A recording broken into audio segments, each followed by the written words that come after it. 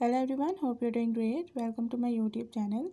In my today's video, I am going to tell you how you can enable split screen mode in your device Xiaomi POCO M5s.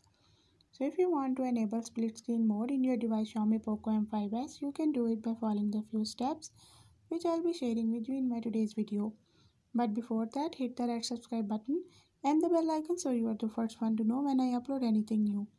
Now watch this complete video and you will learn how you can enable split screen mode in your device.